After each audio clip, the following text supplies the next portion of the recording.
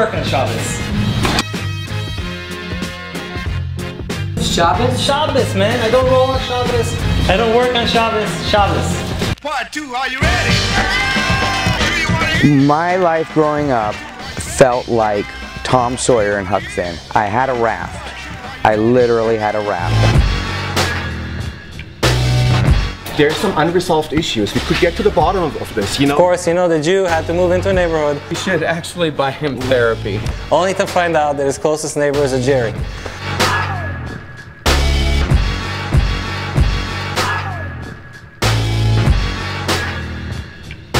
Here's the parking lot where we drop the first 4 containers to be converted into beautiful homes.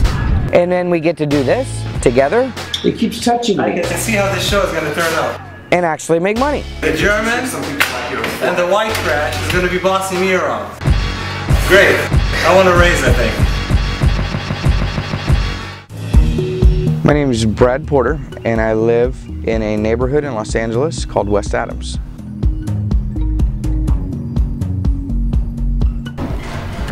This neighborhood is West Adams. It's an up-and-coming area. Out with the old, in with the new. West Adams originally was Beverly Hills of Los Angeles. I have 6 bedrooms and 3 bathrooms for 3 of us. It's a freaking national park as far as LA is concerned.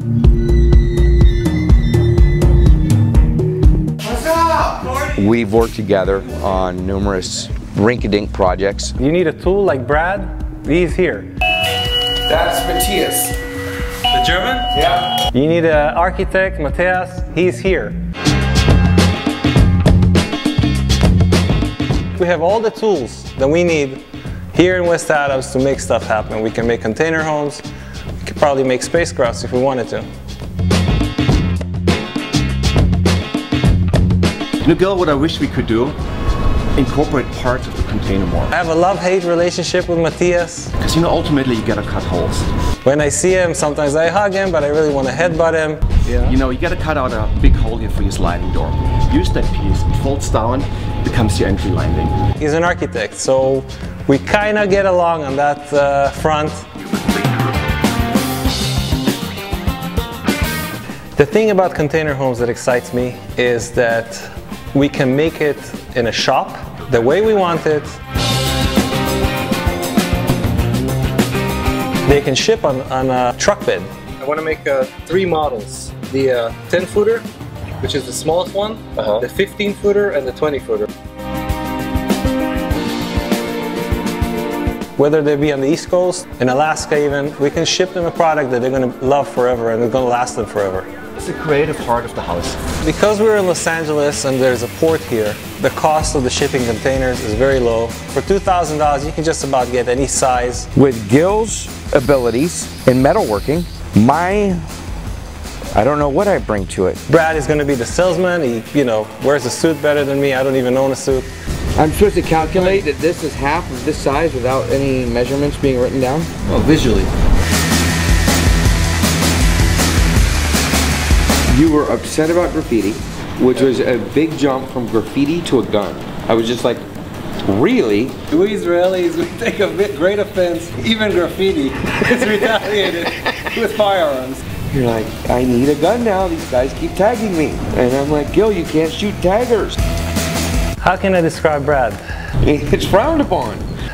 There's no word to describe him, really. But, however, for the sake of good fun, let's go look at guns. A white trash guy from the Keys. That's not how it was, man. You dropped everything you did and you're like, we're going to buy guns, yay! But he's a cool guy, cool as hell. He gets things done, he's motivated. Do you not understand second floor and first floor? It actually says it. Oh, thank you, that's a floor plan. This business can be good for people, not just for the economy, not just for me and Brad and for Jerry. What we need is a container. Absolutely, because I'm ready to start. If I need something done, like upholstery, which I don't do at the moment, I just go literally two doors down and there's an upholsterer. So this is my neighbor. Yeah. He's a maker like me. I need a finisher. There's a finisher down the street. That's a beautiful fucking piece. So here in the neighborhood we have, I bet you there's more makers here on Adams than any other street in LA. a Israeli furniture designer I think this business is reflective of this whole city. A German architect. Because people don't have space and they don't really need space. And a redneck entrepreneur. You need something done, you get it done. In West Adams. What could go wrong?